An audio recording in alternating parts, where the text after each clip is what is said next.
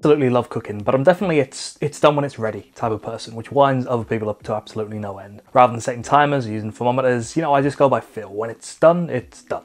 And for the most part, that works, whether that's by sheer luck or because I've actually picked up a thing or two over the years. So colour me somewhat a cynic when I hear about all these smart cooking gadgets, including Bluetooth thermometers. But that's exactly what the Meter Pro XL is, and the guys at Meter sent me a unit and actually this snazzy shirt to take a look at it. It's a block of smart thermometers that connect to your phone, sending all the readings there so you can keep an eye on the temperature of your food while cooking it. This video is a little different from the typical headphones or phone reviews I'd usually do, but if you like this sort of thing, drop a like on this video and subscribe to the channel because that'd be super duper helpful.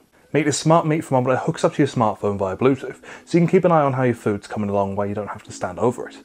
The idea is simple. You shove the thermometer inside your food before setting it off to cook, just like any other cooking probe. You can use it whether you're roasting, smoking, grilling, deep fat frying, or air frying. There's pretty much nothing you can throw at this that it won't handle. It sends temperature readings to your smartphone, so you can keep an eye on what temperature your food's cooking at. To take this temperature, each probe uses 5 different temperatures in the inside and one that measures the ambient temperature. In the app, it also packs some rather smart features up its sleeve, or at least it's supposed to, but you will get to that later. There's a guided cook system which walks you through every single step of the cooking process, while the advanced estimator algorithm actively calculates how long it will be until your meat's ready to eat. You can pick what you're cooking in Meter's own app to get cooking time estimations, or you can set your own temperature goal to cook freely. In theory, this smart thermometer feels like the perfect kitchen aid. To put the Meter Pro XL to the test, I'm going to be cooking up a nice thick ribeye steak from the butcher's. To start, I'm going to season the steak on all sides with salt, black pepper and garlic powder. Cooker would be proud. I'll then let my steak sit at room temperature for a couple of hours.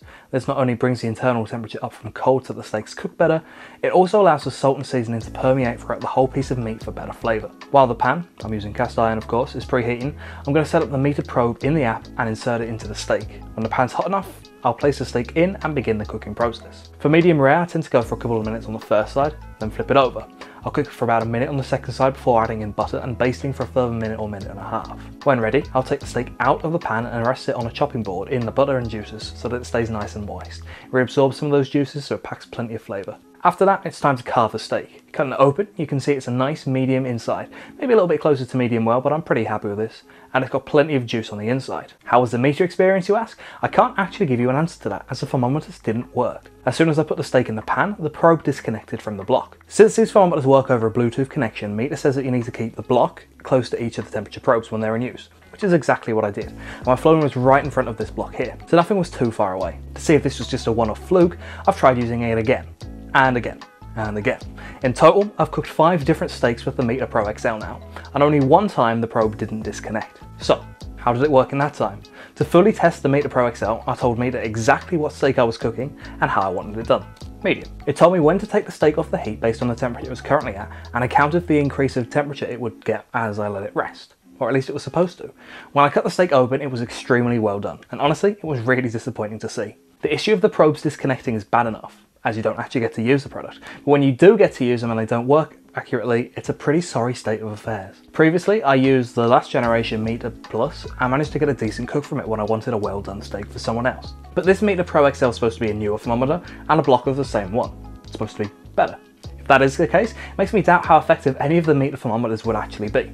Or maybe it's a bit of potluck. So unfortunately, I can't actually recommend anyone go out and buy one of these, as they've been far too unreliable in my experience. This was a device I was really excited about, so I'm pretty disappointed by this. Meter, you've got some serious work to do for the next generation. Thank you guys for watching this video. Don't forget to drop a like and subscribe to the channel for more. Is there anything else you want to see tested that's a little bit different like this? Let me know down in the comment section below, and I'll see you in the next one.